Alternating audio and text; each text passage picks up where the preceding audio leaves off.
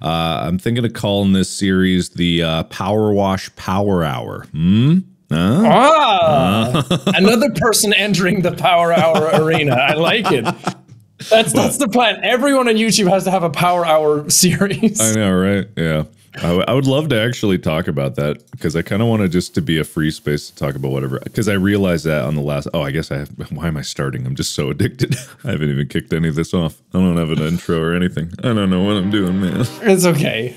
You got this. I believe in you. Yeah. Well, everyone, welcome. This is the first episode of. I think I was actually going to call it Power Wash Pals, but I don't know. Whatever. You guys. Power Wash Power Hour sounds so good, though. Power Wash Power Pals? Yeah. Something like that. I like that. All right, comments. Tell me which one of those is your favorites. My first guest is Sean, Mr. JackSepticEye. Captain Coffee himself. Captain Coffee, the Lord of the Beans himself, has graced us with his presence. There you go. Wow. Write something. Do something cool. All right. Now that we're together. Hang on. Okay. That's going to be really cool. No, that's wrong.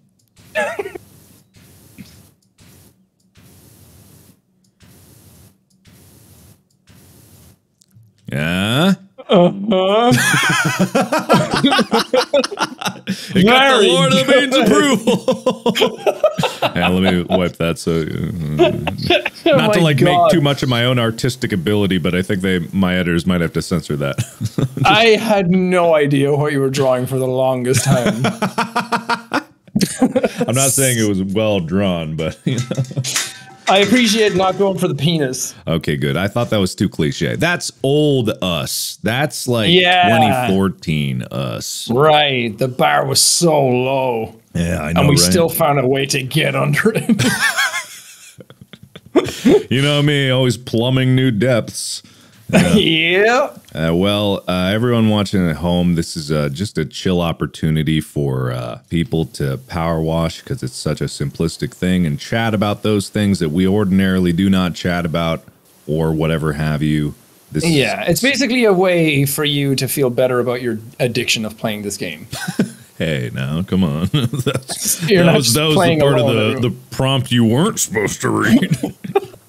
Oh shit, I'm off script. Yeah. Nah, I mean, I was playing this the other day and I really was like, man, I keep things really close to the chest a lot and I just like so many secrets, not like bodies in my closet, but you know, secret projects that I'm working on or, you know, I got to keep the mystique up. And it does serve a purpose and there are some things that I'm like, I shouldn't spoil everything, but also just like an opportunity to talk openly about whatever you just have on your mind. So that's kind of all this really is. Yeah, I did like the Trash Taste podcast recently with the Anime Man and his crew. Mm-hmm. And and his crew, as if he's like the head of it, but I'm trying to find an entry point for you to understand. No, I gotcha. But that was the thing. I like told a story about like how I wanted to do whiskey before coffee and everyone was like, "Oh, really?" Mm-hmm. It's like, did I not talk about this? And then another story about how I got sent like horse shit to my house one time. Like there was a service you can just send animal shit to people's houses. Awesome. As like a prank. Good prank. And of course, being a YouTuber and people finding your address is like, oh, right, you can do that. And then people are like, I had no idea. And I'm like, man, the amount of stuff that we've gone through that people probably just have no idea about. Yeah, it is really kind of a mystery, this world that we live in. Not that we're different people, but just like the circumstances that we are in are kind of fundamentally different. So there's things that we have to think about that not a lot of people do. And not in a, oh, we're so special way, and in, oh, man, kind of way, you know? Yeah. I think it was because VidCon just happened recently from this recording, maybe not the upload, but I forget which Minecrafter was talking about this. I think they talked about it afterwards. There was someone that said like, wow, being at VidCon was great because of all the people there actually able to see the fans, which I do appreciate, and that's great.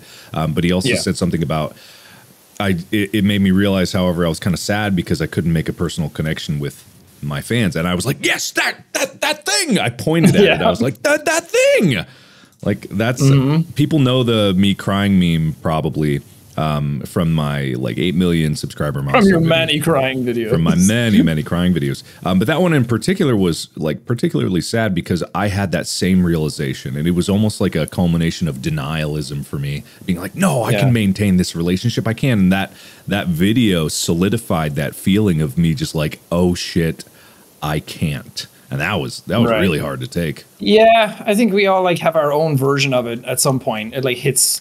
Well, weirdly, it's like hitting at the same time, because I remember, like, I think it was Felix that went through a certain period after like 5 or 6 years, and then it was kind of like, what am I doing? What do I want to do next? And then I remember you going through the same sort of thing around the same sort of benchmark. And then I was like, it won't happen to me. And then almost the exact same time frame, like within that 5 to 6 years, I was like, what am I doing, man? Should I quit? I think I'm done. I don't know what else to do.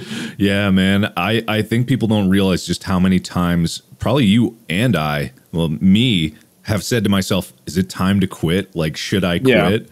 Because it is one of the things where you don't want to just fizzle out. You don't want to hold on too long, because that's kind of sad. You've seen examples of it. I'm not going to name specific ones, but I'm sure people in the comments can say specific examples of like moments when they've seen like a content creator or someone in the internet or a celebrity or whatever that held on too tightly, trying to just cling to that last bit of hope. It's not even an irrelevancy thing. It's like, everyone has their moment and it ends at some point. Mine will end, like yours will end, or maybe like it won't. I have no idea. We don't really know what the future is. I thought my channel would have died a long time ago, but here I still am. Maybe that's where that period kicks in, because it's like, shit, I thought I'd be kicked off this platform. Yeah. Shouldn't I be gone? Shouldn't I have been canceled by far? I should have done something shitty by far right now. Weird. Well, I'm sure we've done stuff that, well, I guess not really, but it's a case of, I think it's like holding yourself more accountable than anybody else can. I feel like you and I both kind of come from, and maybe that's why like some of the jadedness kicks in at some point for some parts of it, because it's like we like to do things honestly and earnestly and a bit more transparently, and kind of keep our audiences in the loop, and then when you can't, it kind of like falls apart, and then there's just a lot of things at play with it that kind of gets in your head. And some other YouTubers just aren't like that, and it's a different like form of doing this sort of work. Yeah, they're just built different. Like there's goods and bads for both, because I feel like the people who are a bit more closed off then don't have as much like pressure put on themselves to like keep that sort of connection. But if you start off with that genuine sincerity and kind of like having that open door nature, and then that kind of falls apart, and then people are like, man, it's just not the same as when you were like able to talk to all of us. And I'm like, yeah, I know, and it fucking sucks. Like trying to figure out a way of like trying to get that communal feeling back in a system that's full of like bad comment systems and bad rating systems. It's like, how do I connect with you guys? I know, right? And it's like the sad thing is, I don't think that there ever will be a way to do that. Humans just weren't built to operate on such a massive social scale. It is completely it's completely dissimilar from anything our ancestors ever experienced. The only times that they might have was when they were some emperor or king or something, and they all went crazy. Every single one of them. So it's I'm not saying we're kings or emperors, but it's like when you have that many people that are willing to forgive you of anything and like will always adore you, and you always have that core super fan base, that can like really poison someone's perspective. Not saying it hasn't poisoned mine or yours, but I mean, it's just like it really is the adage of like power corrupts, I mean, that's in some places it definitely skews your perception of people, because it turns into like you just go through so many experiences where people want something out of you, so then everybody at some point it's like, well, what do you want? And you kind of have to like unlearn that pattern, because I keep reiterating as well. Everyone keeps talking about like, oh, hate is so like, don't believe the haters, like do your own thing and whatever. I'm like, yeah, but there's so many people who are just willing to kiss our asses for doing nothing. It's like, I use the example of like, you or I could go to Twitter right now and say, guys, having a bad day, can you give me some compliments? And then it's easy. People immediately tell you how amazing you are, and that's so poisonous to someone's mind. Yeah. I mean, encouragement is one thing, but you're totally right about that, because it is just that distortion of reality is maybe you were being a shithead and you don't need compliments right now. Like it's just creating, it's a confirmation bias, you know, it's an echo chamber of what you want to hear as opposed to what you need to hear in the moment. And that's why I operate on that principle of like, I don't really get bothered by bad comments, but also I don't really get impacted by good comments. It's those comments from friends and people that I really trust that cut me to my core. Because they know me, or at least I believe that they should know me. So it's like, oh fuck, it really makes me look inside myself, and it really makes me feel good when they do compliment me. So it's a constant trade-off. And now recently, VidCon, it was different. I went to VidCon for one panel only. I was not there for the whole event, but I had an interesting experience because it's now VidCon presented by TikTok. So that is that is a much more fundamental change, I think, than people realize in terms of the landscape of content creation and like what it means to be a content creator. But there was an interesting moment there with another content creator. There's a couple there, but I personally had one where there was another creator, and I hope he doesn't think I'm calling him out or anything. I just thought it was really interesting from like a social dynamic aspect. He came up to me, I didn't recognize him, and he said like, "Oh, hey, you're Markiplier, right? I have 19 million subscribers." And then he presented that as like, this is my reasoning of why you should listen to me. And I legitimately laughed. I laughed out loud at the ridiculousness of it. And I think he thought I was like laughing at his number of subscribers or something, which I wasn't. I really wasn't. I was just like, I've never had anyone introduce themselves with their number of subscribers first. Because if it's not evident for people listening at home, I don't care. I don't care how many or few you have. If you're interesting to talk to, I'll talk to you. And if I have the opportunity to do so. But it was the animator versus animation guy, which of course I didn't recognize him. But I was like, oh shit, I've watched your stuff since Newgrounds. Like I watched the first one way back when. So it was one of those things where it's like, I don't need to know your metrics of success like on the internet. But apparently like that is the thing, you know, people care very much about how many follows you have. And that ties into my other thing of, you probably saw the TikTok from the creator, the TikTok person who didn't have a single person at their meet and greet, right? Oh, yeah. Which is very sad. And I'm sure it's not like they don't have fans or their fans are fake. That's not what I'm saying at all. It is like, it's the difficulty of being like a global platform and a global influencer. You don't know where your audience really is. So even if you have, say, 1 million followers, which is an ungodly amount of people, you should be very proud of that. It doesn't always translate to people showing up in the moment. Additionally, there's this disconnect in terms of connecting to the creator themselves that I think TikTok as a platform doesn't really allow for as much as, say, YouTube. Really. Yeah, it's not so much a forum anymore there, but it's kind of like, I mean, it's the same like both of us went on tour at one point, and it's the same thing where it's like, how do I get you guys to come out and see me in person versus like what I was doing on a screen? And a lot of people are very active and they really want to, and YouTube is better at pushing that than TikTok would be. But at the same time, you go to the town and then people are like, oh my God, why are you here? It's like, I've promoted the shit out of this. And you still have no idea why I'm in town. Yeah. And they're like, I'm such a big fan. And I'm like, really? I've been talking about this for like 4 months. And I felt like I was saying it too much. And then it's like, no, clearly not. I need to talk a lot more about this, because I've always had a hard time kind of tooting my own horn. I never hype up my own content, no matter what I'm doing.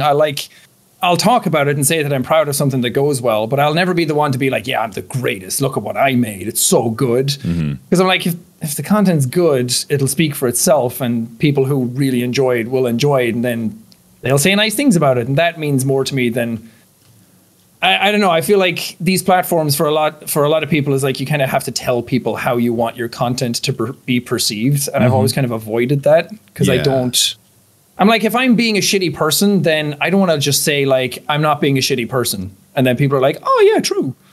true, bestie. Yeah, you're not. Oh, wow. Didn't think about it like that. Because you see the people do like charity stuff, and then they're all they can do is talk about it. Like, hey, and take pictures about it and then be like, look what I did. I'm so great. Yeah, I know. And it's like, yes, some people should be proud of their accomplishments. And I think you should be proud of your accomplishments. And but it is also a thing, like when we're in a world where algorithms basically dictate what is presented to people, that makes people think that that's the only method of consumption for people, when in reality, it removes choice from consumer to pursue things that they want or what they don't know they want and can find. The discoverability of the algorithm is great. The using it as a basis to understand the people who are making your content is worse. And that's why I also operate on the mentality of like, I want to make things, and I'll promote the things that I really think people should care about to some extent. But for the most part, I don't really ask people to subscribe. I don't ask people to like engage with it. I see so much of that because everyone's like basing on analysis of data and statistics. Like if you mention this at this time code, it'll get this much percentage more engagement. It's like, but also if it was really good content, wouldn't they engage with it anyway? Because they love it and like you. And so few people embrace that mentality because it is less, I hate to use the word successful, measurably impactful is what I'll say. Yeah, I mean, both of us kind of tried it at one point to see if it would work. And I think we're so ingrained in the culture of like not doing that I don't think it makes a huge difference for us. Yeah. But it's that YouTube is definitely more of a game than an art form at this point. Like people aren't creating for the sake of Well, I shouldn't say everybody. Like, of course, there are people out there doing it, but the things that people are being pushed in people's faces all the time are not that kind of content. It's kind of just, it's people understanding their metrics and then like fine tooth combing that and like dotting the I's and crossing the T's and making sure everything's perfect. And then it's title and thumbnail first, or it's like so much more paramount to the content than it's ever been. And then the video goes out. Whereas I think you and I operate on a different kind of basis where we just do things for the sake of it. And I feel like that's where some of the like, maybe I should quit, because it's like, I don't know if I even like this ecosystem anymore. Like I just want to make what I make. And I think that fundamental like understanding is where my shift happened, where I'm like, yeah, I could just ignore that and do whatever I want. And that's kind of the space that I'm in now, where everything's a bit more fun that way. Which is great. Like I'm super glad to hear that. And I want people at home to also know, because they're probably so used to hearing people toot their own horns, we're not saying we're better than others for not doing that. Like, oh, we're not playing your game, so we're so much more noble. Like, it's not what it's about. If anything, it's smart business to play it that way. Oh, absolutely. Like, that's how you grow. Yeah, clearly there's measurable success for it, and yes, it does work. But I always embrace the idea that there are people behind the views, behind the numbers, behind everything. I actually, when I was at VidCon, I was talking with Ben Rellis at YouTube. He no longer works at YouTube. He actually quit. But I was talking with him about this exact thing, about the idea that a creator can thrive, not only succeed, but thrive without really thinking or planning towards algorithmic success, because it's people watching. It is people. And I've always had this philosophy that when someone is engaging with your contract, they are giving you their time. And we all know that time is the most valuable thing that anybody can have, give, or spend, even if we waste a lot more. You know, just like this whole thing is an excuse for me to waste time and wash some stuff.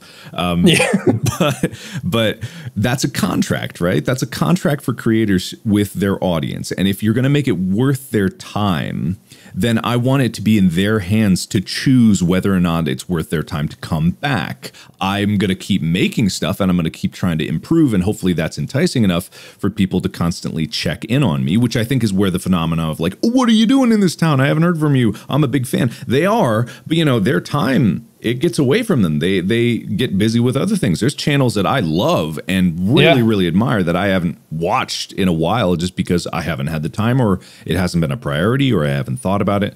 Doesn't mean that I don't care about that creator. And that distinction of caring about the creator and the creations that they make is, I think, the key difference in all of that. You have longevity in your fans because people have seen your journey and seen how far you come in terms of growing as a creator and as a person, whereas if like TikTok stars, I'm not disparaging them in any way, but you may see one TikTok and be like, that was a really funny TikTok, and you may recognize them on the street, but the personal connection is lacking because you haven't seen their journey, because the algorithm has not dictated that you should see their journey. You have to pursue that. And I'm not saying there aren't fans that don't pursue that on TikTok, but it's, I don't know about you, but I go entirely by the For You page on TikTok. I don't ever look into people's profiles.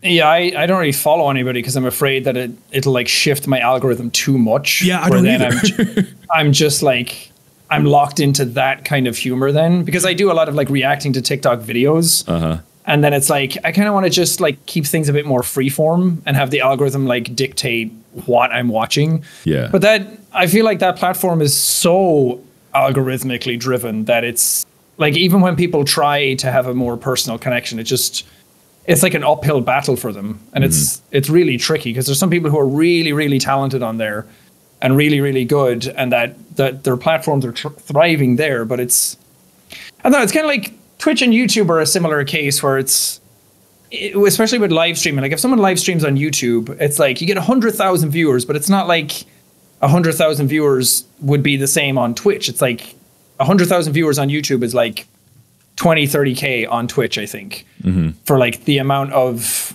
involvement that chat has in what's going on. I don't like, it's not really comparable is what I'm trying to say. Yeah. Different audiences, different like practices, different habits. Twitch audience always much more engaged in the comments, way more engaged. Yeah, and there's a certain fun to be had with that.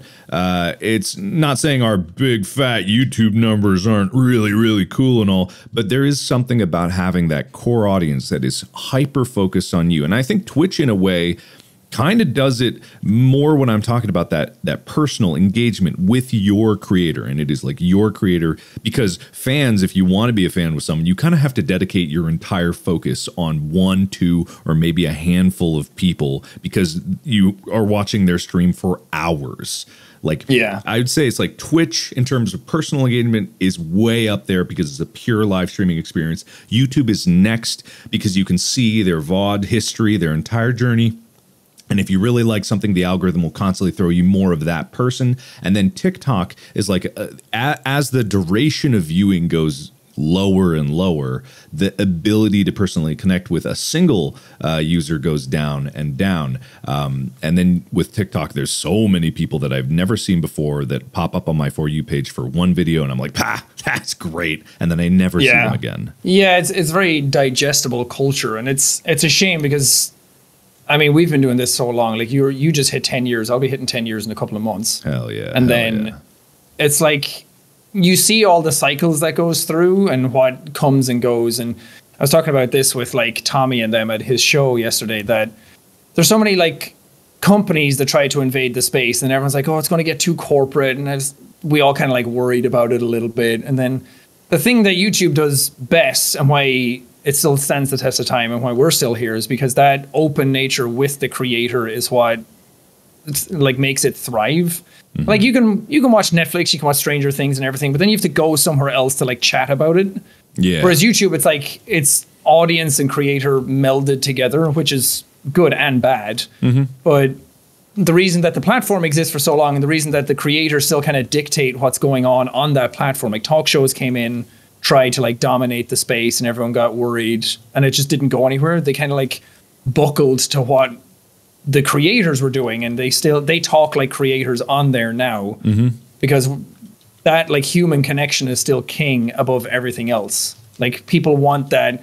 People like paste themselves on a YouTube avatar, and people who are in like their teenage years trying to like find themselves would relate to what we said. And I feel like our channels were so similar for so long, and probably still are, but people like connect with us and live vicariously through us and that personal connection. And then some people want to be you and like share your values and kind of share your morals and be that type of person. So then they just get so involved in your style and in your personality and in your morals. And then as you like shift and grow, so do they, and their opinions shift, your content shifts, and then they either grow with you or they like move on to somebody else that shares the values that they have now. And I think that that's what's so fundamental to what we do. And that's what TikTok and like some platforms kind of lack, because it's meant to be digested and it's meant to serve you as much content as possible and not give you the same person too much on like your For You page, or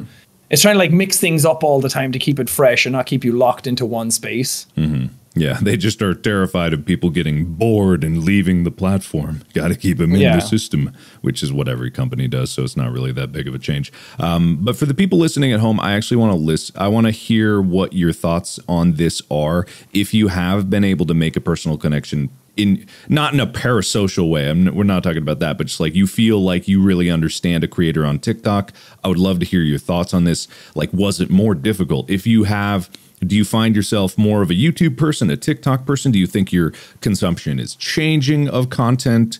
And again, I'm not asking this for research purposes. I'm just generally curious. Yeah. I don't really care if you do, but I do want to hear if it's easier or harder for you to make that personal connection, because I think the people that would be listening here would want that. It's like, is the platform working against you to try and have that connection? That's a good point. Or is it like, are we just oblivious to it because we don't use the platform that way? Because I feel like we're so ingrained in YouTube culture that we just stick to this. It's funny because it's kind of the opposite of the way I use YouTube. Whereas YouTube, I don't do any really of the recommendations. I go straight to people's channels if I want to see anything. But TikTok is very opposite. I literally let the algorithm control my fate.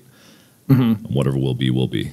Well, I guess you go to TikTok for a specific purpose as well. You don't.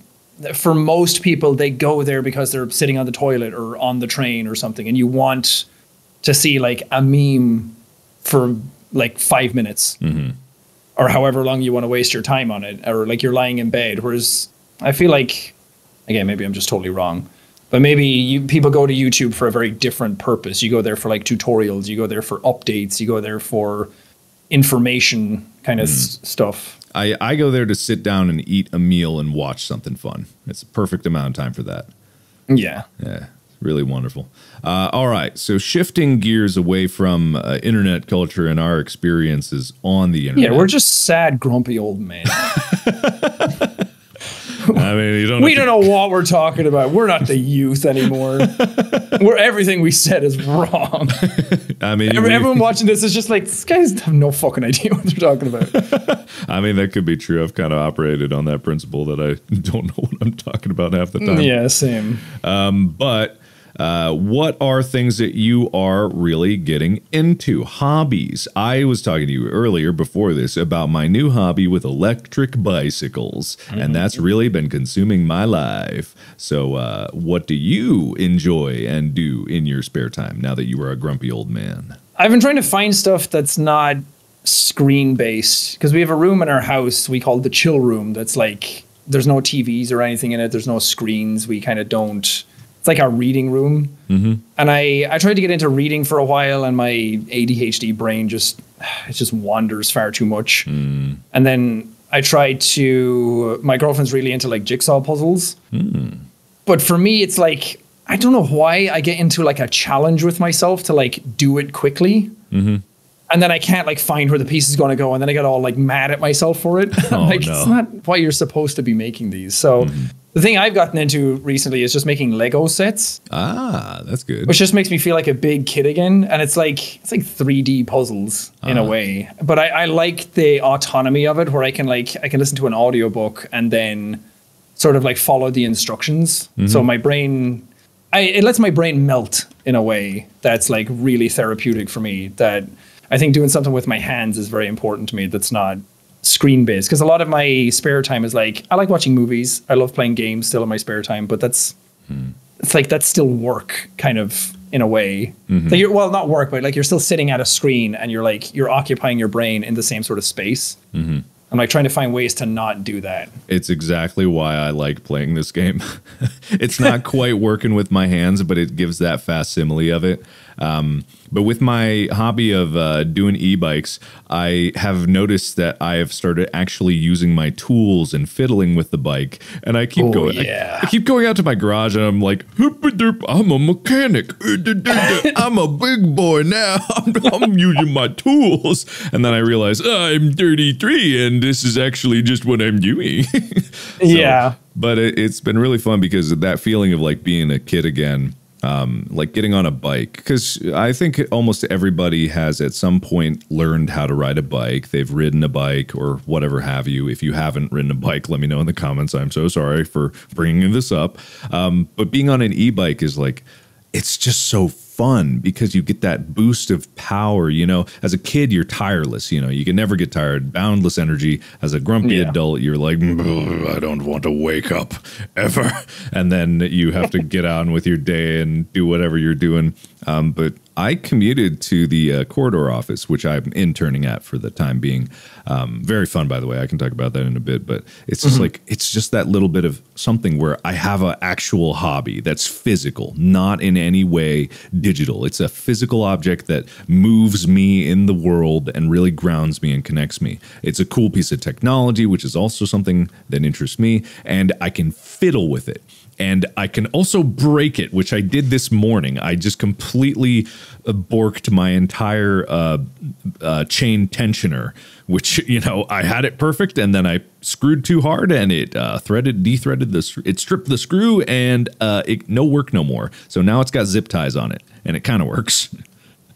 You're going to get killed on this thing. Probably not, but you know, it is. That's why I got a full face helmet. Like, wear your helmets, kids. People think like, oh, you know, helmet nerd. And I'm like, I like my brain being inside my skull, and I like my chin being intact. So I have a full face helmet, and also I look super rad. Dude, people were like, do you want to do like Creator Clash and box someone? And I was like, not really, because I already have like tinnitus and I have like eye issues. And I'm like, on the off chance that someone punches me and then like something breaks inside my head, I'm like, I care about my brain way too much. Yeah, really. People kept thinking like, you know, oh, Mark's definitely going to do it next time. Definitely. I'm like, I don't want to get punched in the head.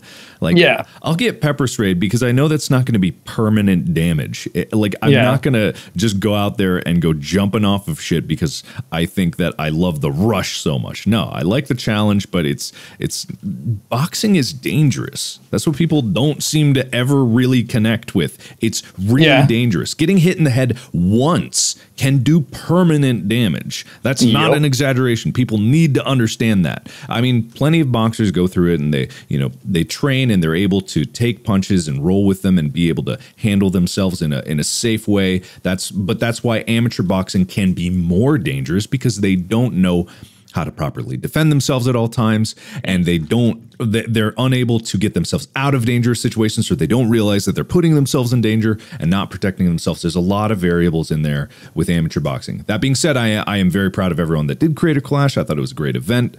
Huge respect to them. Absolutely, but I'm not going to get punched in the head. No, thank you. Yeah, people were like, would you fight Mark? And I'm like, he would fucking kill me. I was like, I've seen you rock climb and you're like so much beefier than I am. I'm like, you would just punch me once in the head and I would die. What's your weight at? What weight class would you be? I think I'm down to like 65 or 66 kilos. So it's like, what is that? Hold what on. Are those bizarre numbers? What is 65 kilos in pounds? 143. Okay, yeah. I'm 185 right now, so I would have about 40 pounds on you. And that makes a huge difference, everybody. However, my head's also huge, and I think that's a disadvantage because I don't think it's all skull. I think it might just be my brain is big, but, you know, not in a smart way, in an easily bruised way.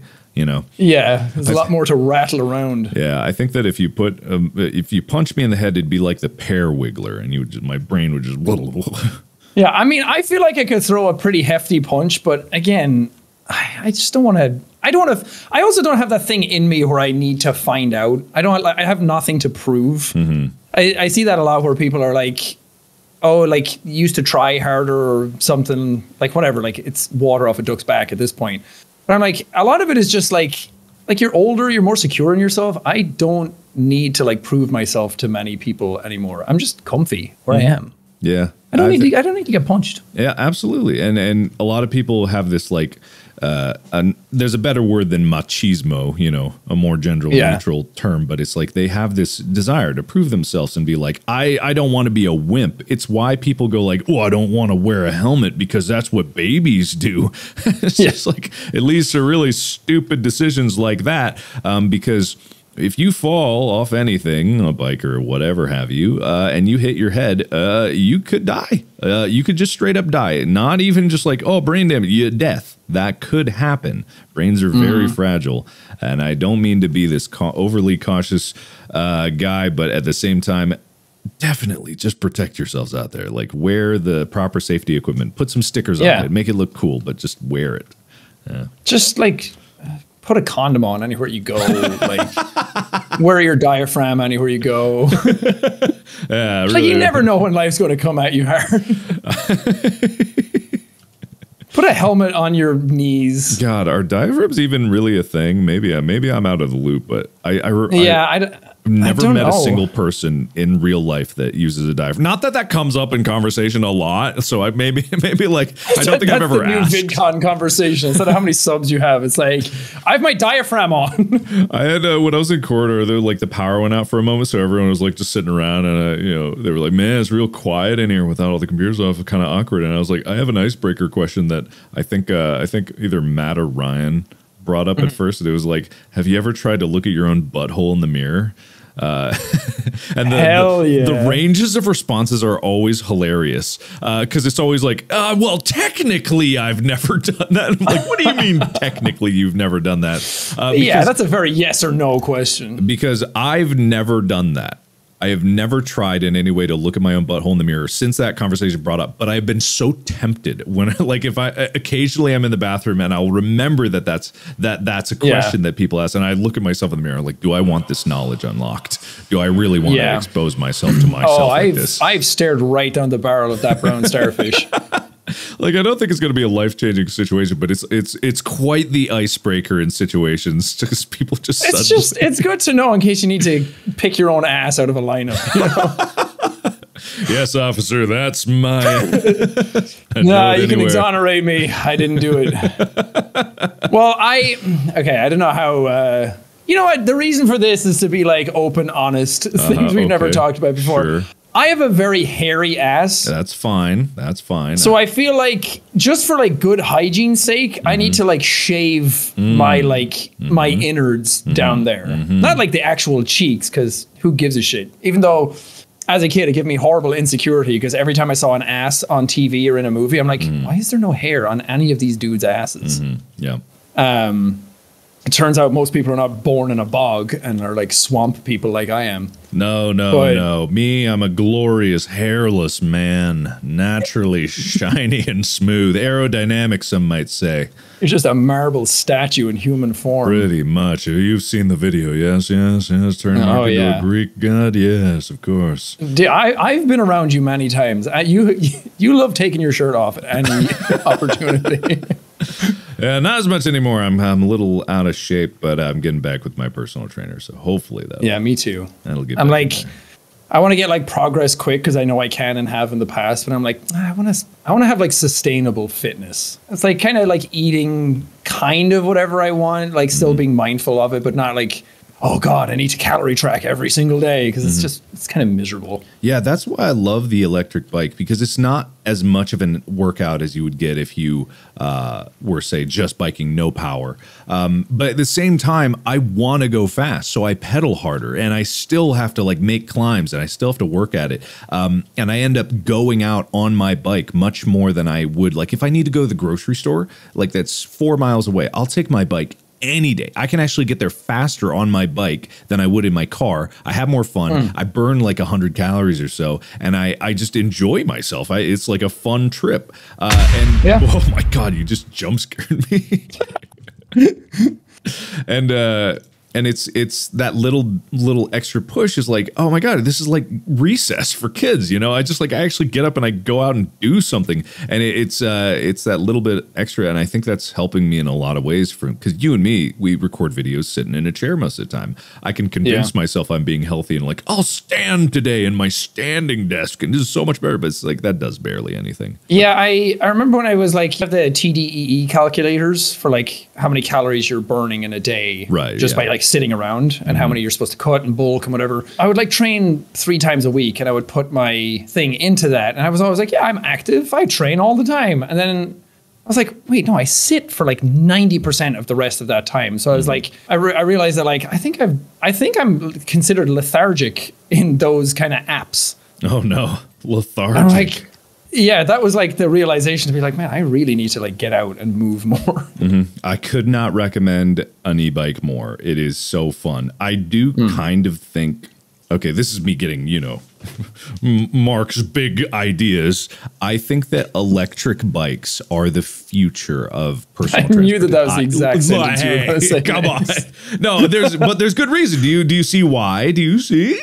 Yeah. So keep going. With electric bikes, like people have long known that bicycles are a much more efficient and, you know, good for the environment way of transportation, gets people exercise, yada yada yada. They're boring. You have to wear your aerodynamic spacesuit, your really dorky helmet. Yes, there are dorky helmets. I said it. And then you look like a big old biker or a skinny bike, whatever. You look like a bicyclist, you know, one of those people. Yeah, God forbid. Yeah. I'm sorry to anybody that really loves biking. I know they don't like e-bikes very much, and I'm perpetuating the stereotype. But at the same time, you're like a crypto bro for cyclists right now. But the thing of what I'm trying to say is like there's a barrier to entry to be good at cycling. To get anywhere with any kind of efficiency, speed, you have to be good at it. You have to suit up for it. You have to account for sweat, all these different things. You can't carry much with you because you don't have a lot of power.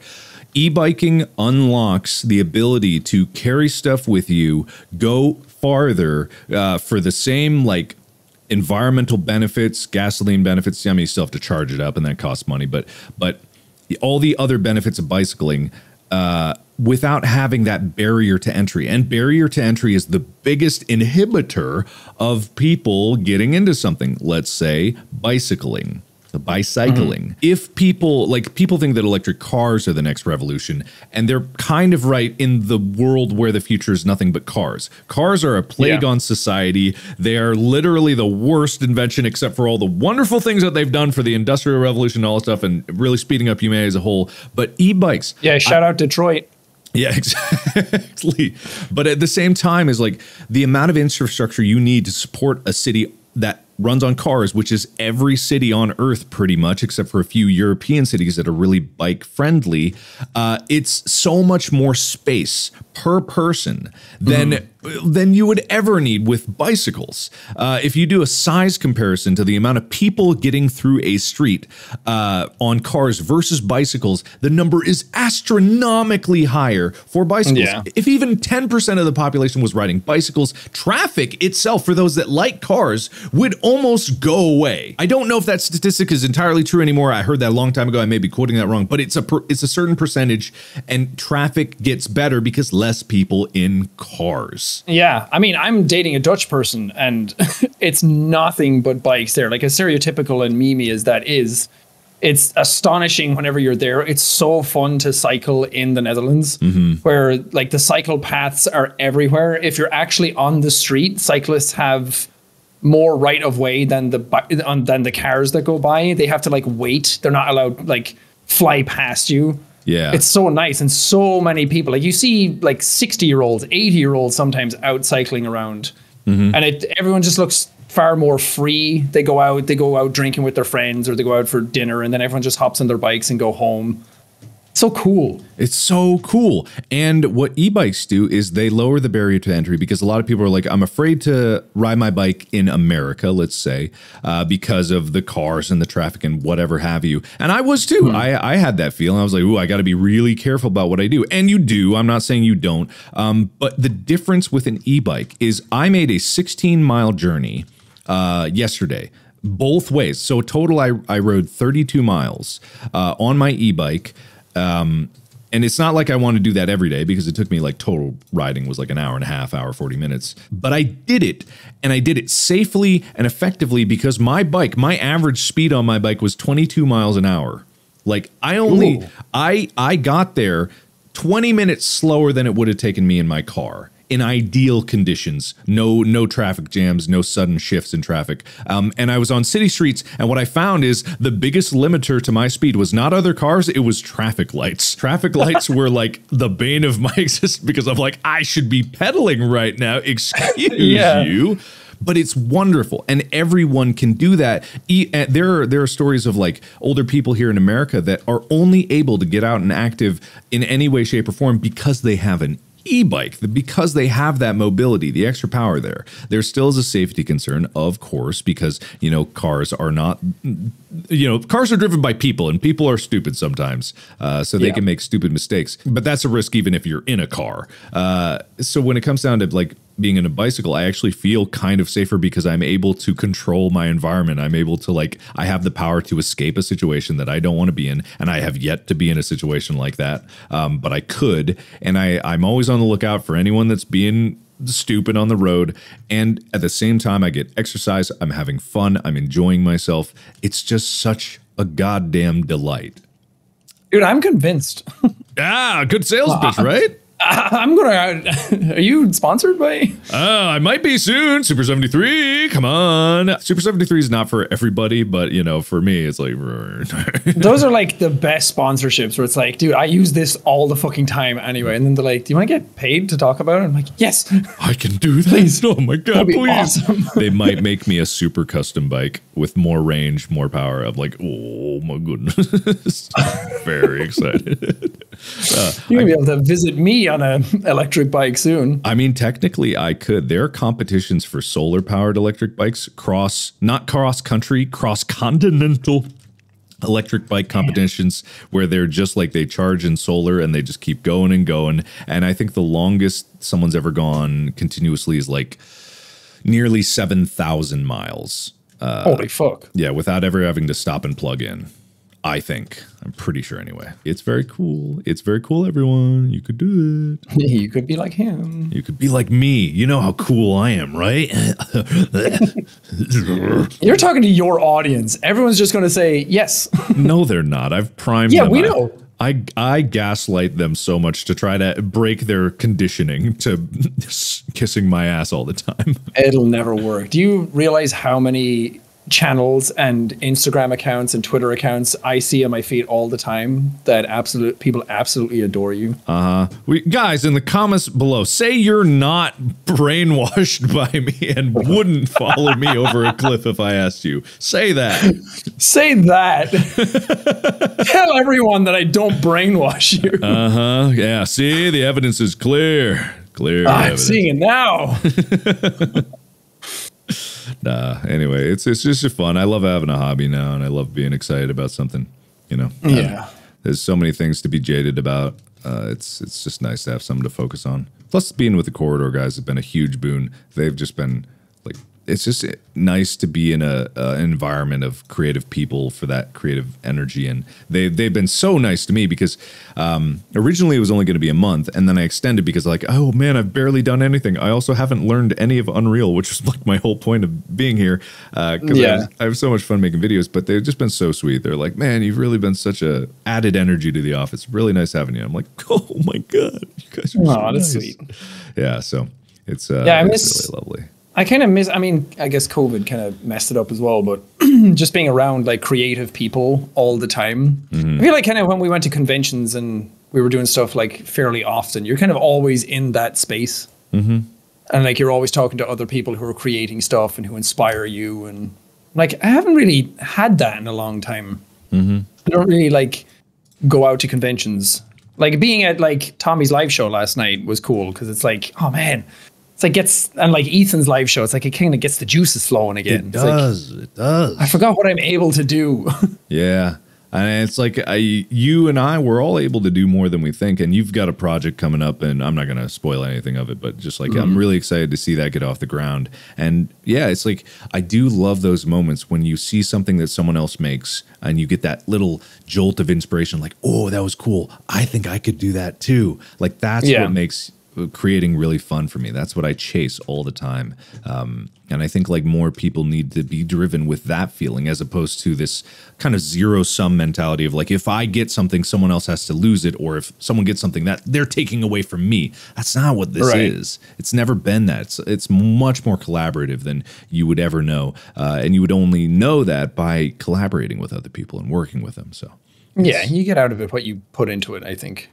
Which is kind of like why I want to do this, you know, just talk to more people, just like hang out with more people and get their perspectives on things. Because I know that like you and I are kind of on the same page about a lot of things, but there's a lot of other creators out there who have completely different motivations for doing stuff on the internet, making content, completely different ambitions. Some people do want to build those like empires of like corporate magnanimity, and you know, that's cool too, but yeah, I mean, everyone has something to teach you.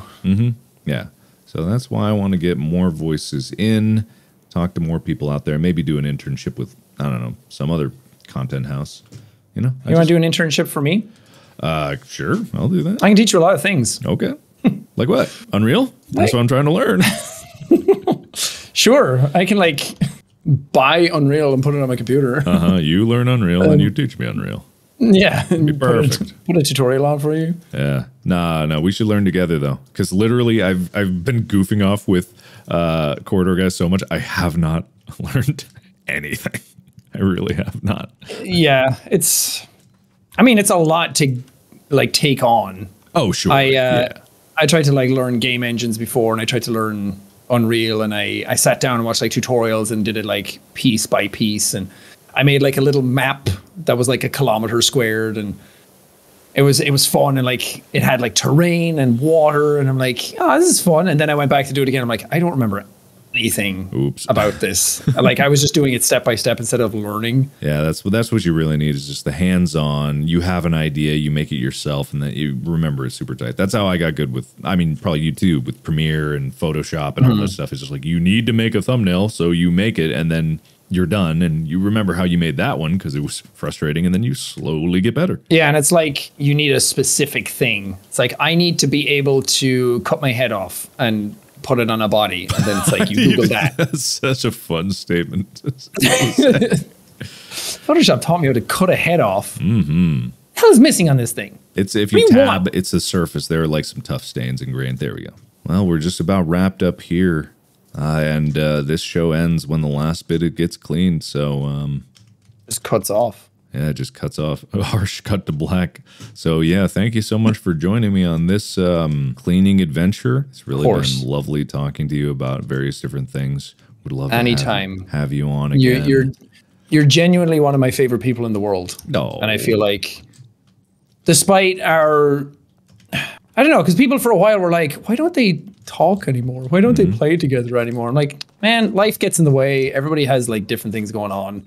Yeah, sure. And I feel like we've both been on like parallel paths for so many years, and every now and then they like connect, but they're always kind of like going in the same places, and we always kind of like have the same mentalities on things. And I don't think there's ever been like proper bad blood between either of us. No. Yeah. So for anyone thinking, you know, I mean, all human relationships are interesting and dynamic in a way, but no, yeah, you're one of my favorite people too. I love seeing the stuff that you make, and I can't wait to help you make some of the cool projects you've got on the horizon cooking up in that noggin. And a big old brain of mine. Yeah. Person who finds the last spot wins, I guess. Where the frick is it? I have no idea. It should glow when you hit tab. Like there'll be a slight glow to it. Yeah, I'm tabbing, man. One of these walls. Ah, found it. All right, looks like I win. Fuck. Oh, does it give us stats on who did more? Because I think you did a considerable amount more than I did. You can see the time lapse. Wow. Yeah, look at me go. Look at me go. Just make the video this time lapse and match our voices to this. That'll be the episode recap.